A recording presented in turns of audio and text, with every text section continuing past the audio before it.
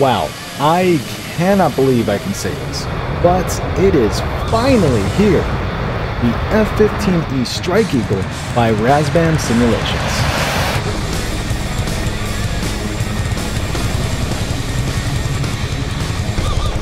This all-weather, self-escort strike fighter is truly a game changer. But is it really that much of a game changer, and what does self-escort even mean? Well, self-escort implies the ability to perform simultaneous air-to-air and air-to-ground weapons delivery. But Tuvas, I hear you saying, can't the F-16C Viper and F-18C Hornet both do exactly that? So what makes the F-15E so special? Well, to put simply, power. It can fly higher, it can fly faster, and it can fly longer. Plus, with its more powerful radar, it can see the competition from further out, fire from further out, and still have enough fuel and ordnance to continue on with the mission. And so that brings us to today. Today I've put together a fun little mission to show off the F-15E Strike Eagle's all-weather self-escort strike capabilities. I present to you Operation Buzzkill. Oh, and if you wanted to try this mission out yourself, check the description for a download link, and let me know in the comments below what you thought.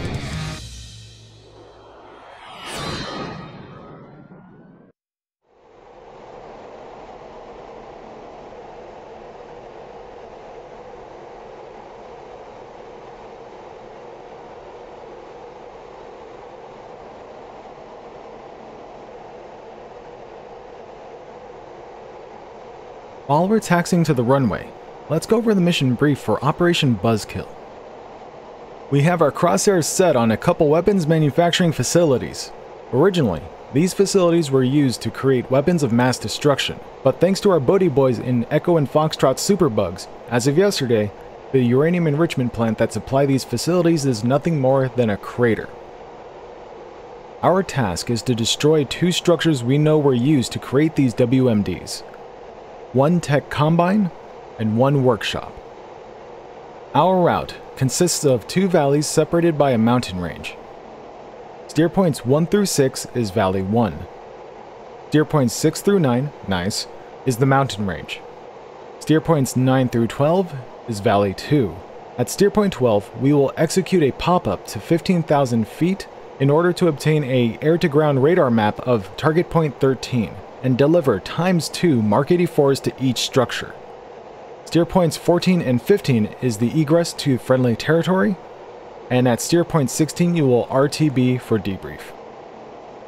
Alright, with the briefing out of the way, we're setting up our bombs so that we drop all 4 Mark 84s, 2 at a time, with an interval of 800 feet because, according to the briefing, these structures are 800 feet apart. Now that we have our weapons configured, I went ahead and started looking around the cockpit to make sure everything is ready for takeoff. But sure enough, I found that the flaps weren't down and trim was not set, so I took care of that. Y'all rank. There we go, and one quick check on the left, and now we were finally ready for takeoff.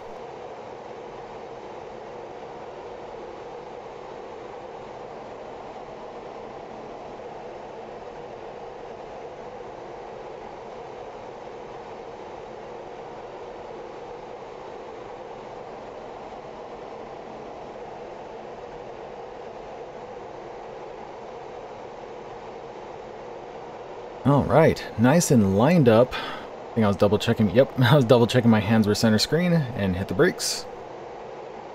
And one final check, because I always like to be sure I'm super duper ready. And sure enough, I appear to be, so this is when I hit the brakes. Put up the throttle, go into burner, and check the fuel flow, there we go.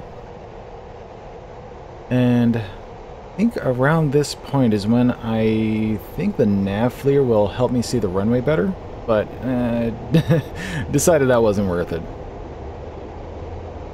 And we're looking for about 150 to 170 to start rotating, but as you can see, I am failing to do such things. Oh man, can you tell I'm new? Landing gear up, flaps up, oh. Control the sync rate. And this is when I start trimming for a 10-degree climb. Also, I'm controlling the fuel flow so that I'm only in about half burner during the climb. And now we're going to start heading over to Steerpoint 1. In fact, this is when I make our lives so much easier by using the autopilot to do that.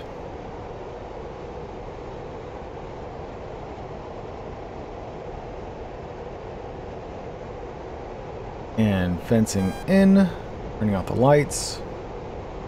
At least as best I can. It's really difficult in a VR headset. Master arm on. Okay, we're ready to go.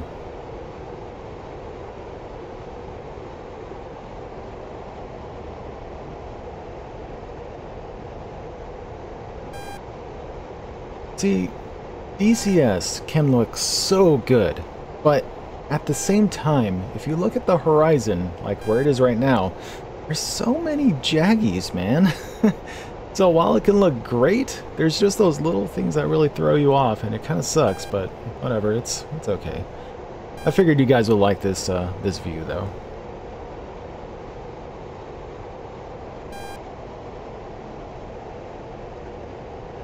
Also, being so high up, we can actually see a bunch of SA-10s, SA-11s, SA-15s, whatever, off in the distance. They're not close enough to cause problems, just it's a little ominous of what's about to happen.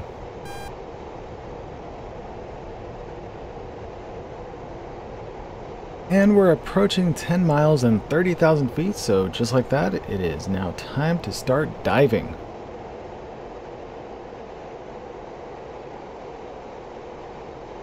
So we'll throttle back and coast all the way down to Steerpoint 1.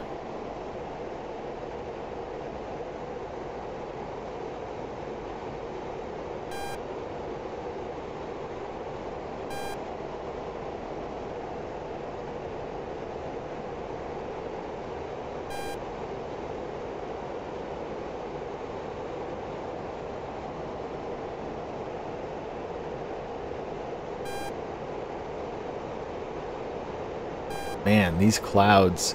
Good thing we're in a Strike Eagle, because this thing's air-to-ground radar is fantastic. It was made for this kind of weather.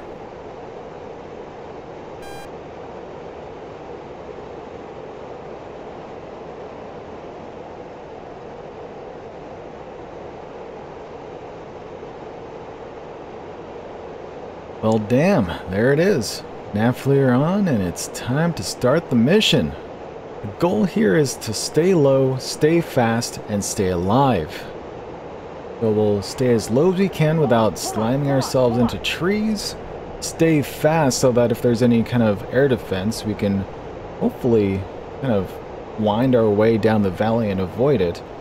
But the real problem is going to be when a SAM starts trying to target us, because that's going to be a bit tricky. The valley doesn't exactly give us many options to work with.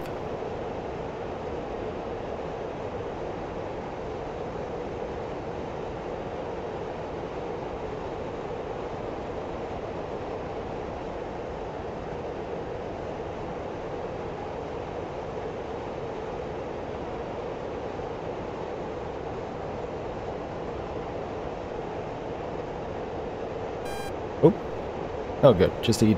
That's fine. Oh, that's not fine. That's an SA-8 OSA. But it doesn't see us, so it should be okay. Oh. And now it sees us. Fantastic. Pretty sure that means it's tracking us. In fact, you can actually see it right there in that lone tree area.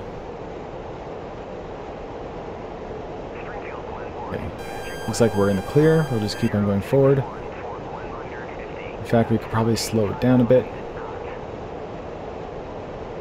Oh, wow, that was close.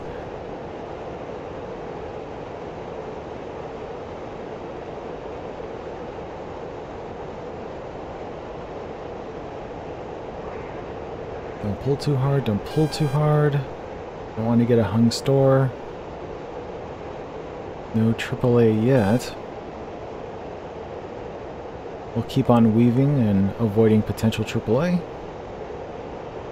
Nothing on the RWR.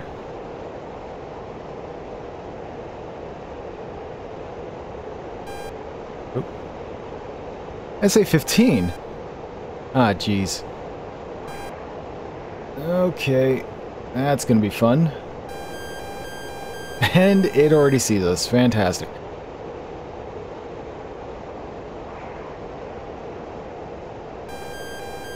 Yes, I know, I know.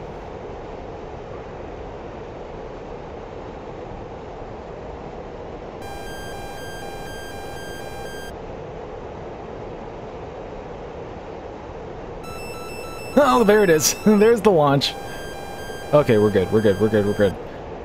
Went off, be with its own kind. That's alright. It's gotta be careful.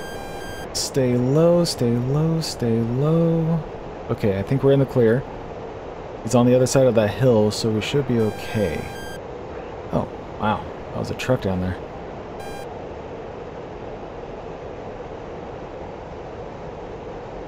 Still no AAA as far as I can tell. So keep on weaving though, just in case.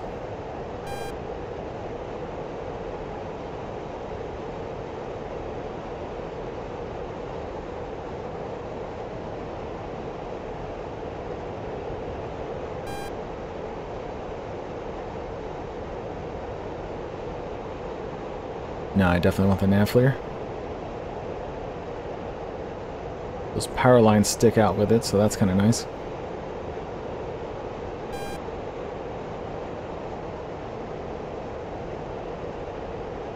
Oh god. If nothing else, this is a nice neck exercise session.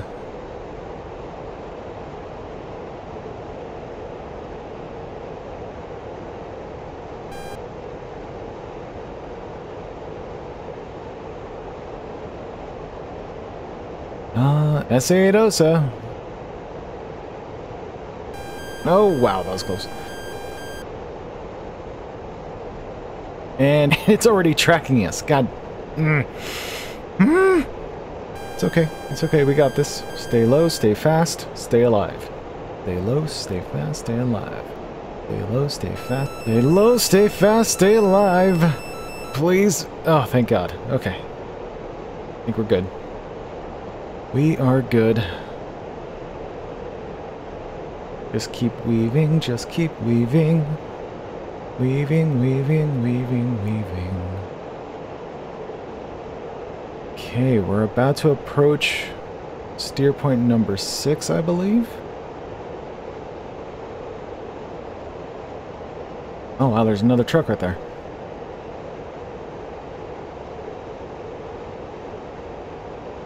Alright, steer point 6. Get our fuel ready to jettison.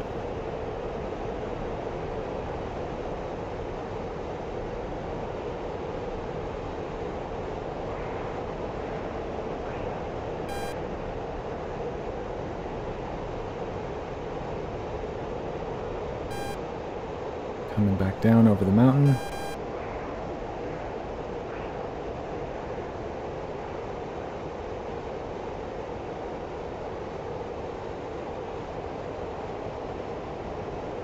Okay, this looks like a good spot to jettison. Fuel tanks away, bring it back to off. Okay, let's focus on the route. Throttle down, and this is the part where we need to believe. Believe in the steer point. Trust in the steer point. Stay low, but not too low. Just go straight for the steer point. Believe in it. Believe in it. Oh, thank God. Okay, cool. Here we go. Valley number 2. Let's bring ourselves back down to mill. Go. Oh, air-to-ground radar snap to target point 13. Get that ready. And double check our armaments. Pull up.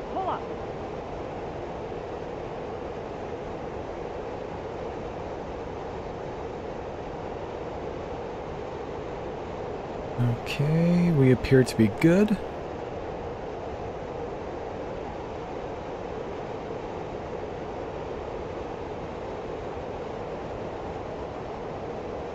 Okay, looks like another city, so we'll keep on weaving. Oh, there's the ground fire.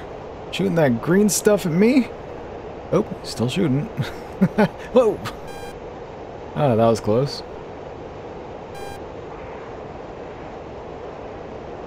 Oh, Jesus. Another one.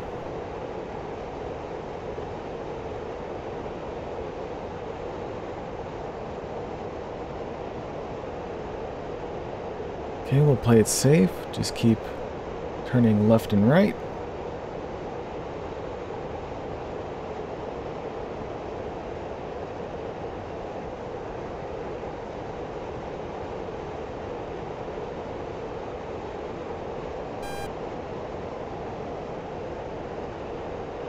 Like another EWR. Oh, I saw that ground fire there for a split second. It's okay. We're still weaving.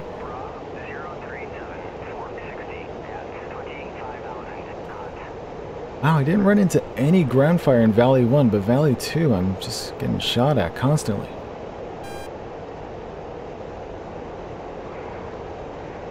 Oh, tight turn. We can make it.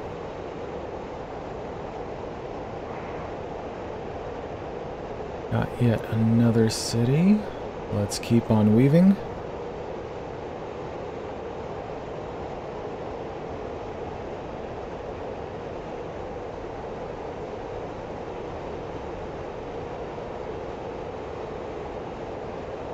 And there she is. Steerpoint 12, that's our pop-up. Nothing on RWR, we should be okay still. Alright, we're gonna fly straight and give it some gas. Get our speed up, ready for the pop-up. And pull, pull, pull. We're gonna bring this all the way to like 50 degrees or something. Oh my god, all those SAMs. Okay, this is high enough. Let's go inverted.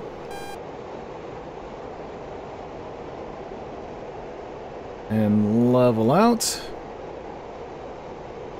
Alright, let's get that target scanned. Meantime, let's level out. There it is. Alright, switch to target. Designate. Alright. We'll keep flying offset until we get our line of sight aligned with the two targets.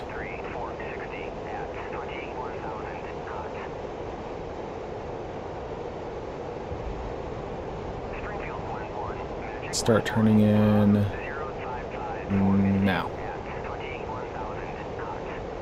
Pull, pull, pull. Keep them lined up. Alright, this looks good. Oh, okay. Hopefully this works. Time to release 30 seconds. Trim out. Trim out. Still lined up.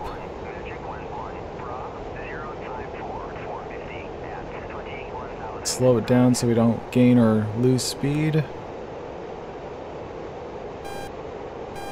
Holding pickle. Weapons away. Switch to air mode. Let's deal with these fighters. We can't run away until they go defensive.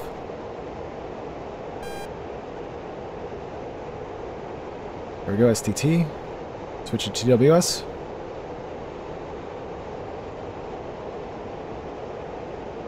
Can't snap between targets for some reason.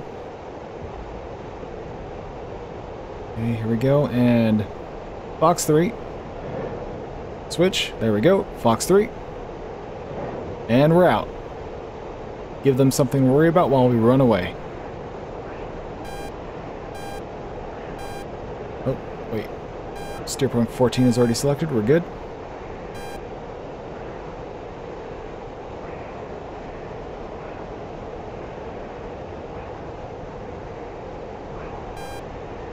Oh, there it is. Steerpoint 14. Make sure we step on the gas. and start climbing. We need to get to 40,000 feet and just pull a SR-71 and just fly away as fast as we can. Oh, I really hope I hit those targets. Springfield 1-1, Magic 1-1, pop-up group 069-4485 at 1000. 45? It's not too bad. 069 for 45. Springfield 1-1, Magic 1-1, pop-up group 323-4485 at 2500. Another pop-up group for 45. Sounds like a bunch of jets were scrambled. Oh, let's set this to conformal. Oh yeah, we have plenty of gas. Okay, we're good. We're good. We can burn all the way home.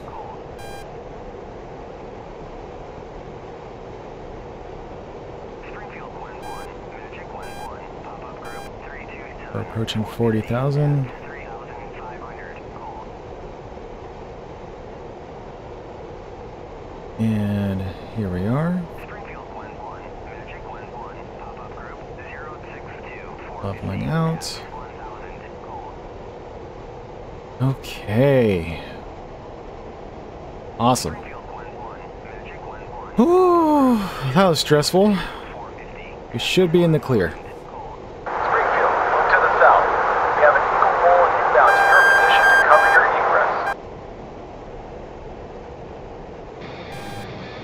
egress. Unfortunately, I couldn't get any external shots from this mission because the track replay went bad. But this Eagle Wall launched volley after volley of AMRAAMs to cover our RTB. It's honestly a great sight to behold, so to not let you down, I've put a link to real footage of F-15s doing this exact tactic in the description below. Anyways, I bet you're wondering, what happened to the target? Did we manage to hit it? Well, unfortunately, no, we did not.